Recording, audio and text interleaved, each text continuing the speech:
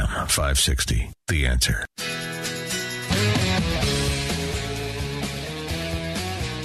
Hey, welcome back, Chicago. You're listening to Get Down to Business. And as you know, I have been making a conscious effort every week on this show to bring in business owners that are retired military, currently serving in the National Guard and Reserves, highlighting the amazing contributions of service members.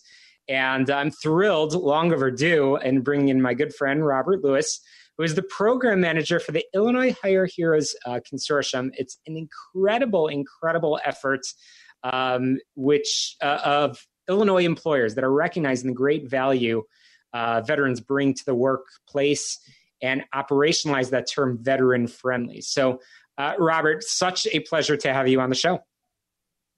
Thank you, Shalom. It's a pleasure to be on your show, man. It's long overdue, as you said. Long overdue, and we're going to highlight some of the incredible work that you and some of your colleagues across state governments are committed to improving the business landscape for those that have served our great country. So, Robert, I love to get to know the person behind the microphone. You have served, and I want to talk about your service and how it's led to where you're at right now. You're not an Army guy, but I still let you in on the show. Tell us a little bit about your service. Yeah, you're a great host, but I won't say you chose the wrong branch. No, no. I'm a United States Marine Corps veteran. And by the way, Shalom, thank you for your service, man, and everything you're doing for the business community, man. It's outstanding. Thank you, sir. So my military background, 4 years in the United States Marine Corps. I was a 1391, which is a bulk fuel specialist for my service subject-based matter expertise. I also served on a deployment with the Navy. I was able to pretty much go to every continent and serve in every space that I once dreamed about going to. My service was one of the best times of my life, probably the second best decision besides marrying my wife. But your service has continued, which is a very common theme, and that really ties into everything that we're going to talk about. Your service has continued, and your commitment to help others serve has become a major part of your professional life. So you retire from the Marine Corps, and now, aside for a number of other things, you are in the world of state government, but in particular in managing the program of the Illinois Hire Heroes Consortium. Let's get right into it. What is IHHC? Certainly. So IHHC is the Illinois Hire Heroes Consortium. It's a joint partnership between the Illinois Department of Employment Security and the Illinois Department of Veterans Affairs. What we do is we recognize and operationalize employers who want to be seen as veteran friendly. They want to follow initiatives that will make them experts in recruiting, hiring, and supporting veterans on a new career. And so we do everything from subject-based matter expert classes virtually now with COVID-19 in place. We also hold hiring events and resource fairs with our 200 plus IHHC members across the state. So if there are any employers out there who'd like to be known as veteran friendly, we'd love to have you. And we do a lot of things with our partners, the Chicago Wolves out in Rosemont, Illinois, also Edelman Public Relations, KPMG International, just to name a few. That's incredible. And I know that there are three pillars, which are really all, call it in the world of human resources, but really anybody that is listening to this program, if you are a business owner, you need to be a part of IHHC. I know that that I've heard from so many of our listeners that are indeed, call it military friendly, veteran friendly. It's not just if you have an employment opportunity. Let's get into there are three pillars: recruiting, human resource training, and retention and support practices. Robert, can you give us a little bit of the explanation of how IHHC is coordinating the incredible efforts of Illinois business owners? No, absolutely. So every year, unfortunately this year, we were not able to have the third annual IHHC luncheon and certificate presentation where we recognize new IHHC members.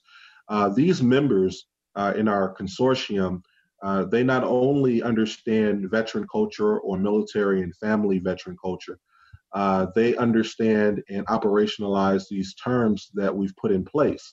So one of the key things is understanding the translation of military service into a corporate setting, knowing how a veteran's experience on what a colleague of mine calls Planet Veteran. Everything that they learn, everything that they do is completely different as far as how it presents itself in the corporate America world. So I help them with those translations. I create a bridge, if you will, between the veteran candidate and the employer who would like to hire them. So we make it to where their talent acquisition specialists, their hiring managers, as well as their recruiters are well equipped to do that job. And I should mention that the IHHC, again, the Illinois Hires Heroes Consortium, is a program housed within the Illinois Department of Veteran Affairs. And really, the work of IDVA is really to completely and totally support those that have served. And that begins while somebody is serving. Many of us in the military are we know our DD-214s and our discharge documentations and all that sort of good stuff. But it also continues all the way into the veteran's home. So we're going to have to squeeze in a quick break, Robert. And when we get back, we're going to talk about the law, and we're going to talk about the proactive things that any business owner and any entrepreneur really that might be tuning into the show really can do to support that veteran community. Robert, from IHHC, just thank you for all that you're doing. We're going to be back and continuing the conversation in just a very quick moment on the show all about small business, jobs, and entrepreneurship. We live in a world. AM 560, The Answer. Hey, welcome back. I've been chatting with Robert Lewis, the program manager at the Illinois Hires Heroes Consortium. Just an incredible effort of supporting those that have served, as well as really consolidating and bringing together Illinois employers that, as Robert has said several times, operationalize that term veteran friendly. So Robert, we were just talking a little bit about the law. There is USERRA, which is the law that relates to hiring those that might be currently serving in the Guard and Reserve. But you really take it a step further. That's the call it reactive. You're very focused on proactive and talking about the advantages that veterans bring to the workplace. Tell us a little bit about some of those advantages and what you have experienced firsthand. Oh, absolutely. During my 4 years with the Marine Corps, one of the things I always tell folks when they ask about my service, they ask me what my job was, and I tell them, I was a 1391 bulk fuel specialist, but it encompassed so much more. Not only was I an expert with my rifle, not only was I combat trained, but my training also, I was a hazardous material person who was specialized in handling hazardous materials. I cross-reference work with the Navy. I cross-reference work with the Air Force. We did so many different things, so many different duties, that it's really hard to just say I was a bulk fuel specialist. So leadership skills, as an E3 or an E4 in the military, you're easily a couple years into your service. You're already understanding your job as an expert, and you're able to teach the younger candidates or veterans that are or military personnel that are coming behind you. So you're able to share that experience. So you have that management type level of experience. I tell people that just because the person was maybe not have the rank of sergeant, you have to look at the fact that they were either a lance corporal or a corporal. That person has a level of management that could easily handle a staff of 10 to 12. So, a lot of things come into play.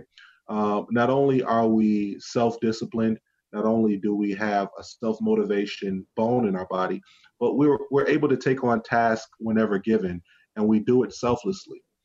So we're always service first minded. That's something important to realize. And then the all important thing that people ask me, well, because of your service, do you ever get tired of giving. No, if I joined the military, if a person joins the military and they had service in their heart, they're always that person. It's just a matter of the capacity in which they can do so. Well, and I apologize to our listeners for all the Marine Corps talk over there. You know, in the Army, we have different ranks, but Robert, we got something for them, though. We got something for them. That's right. Well, I appreciate your service and your continued service. And really, right now, while we might be in a tough economy, and everybody, is talking about the unemployment, the reality is that companies will need to hire fast and attract talent. That's what IHHC, the Illinois Hires Heroes Consortium, is really all about. So, Robert, I want to make sure our listeners know where they can find you and the incredible work that you're doing. What's the best website, phone number that people can reach you at? A direct number to me now during COVID-19 is 708-916-3653. I'm also on the Illinois Department of Veterans Affairs website, so that's just Illinois Department of Veterans Affairs.org under the link of Illinois Hires Heroes Consortium. You can find me there. I'm also on LinkedIn, Robert Lewis. You can find me there, and we're looking forward to meeting whoever wants to come aboard. And I urge all of our listeners, no matter how many employees you might have in your company, contact the Illinois Hires Heroes Consortium, contact Robert Lewis. Robert, thanks for your continued service, and come back and share those stories with us. To success. Let's get down to business. We'll talk to you next Sunday right here on AM 560 The Answer. Check out my website, shalomklein.com. I'll be back next Sunday at 6 p.m. right here on AM 560 The Answer. Thanks for tuning in.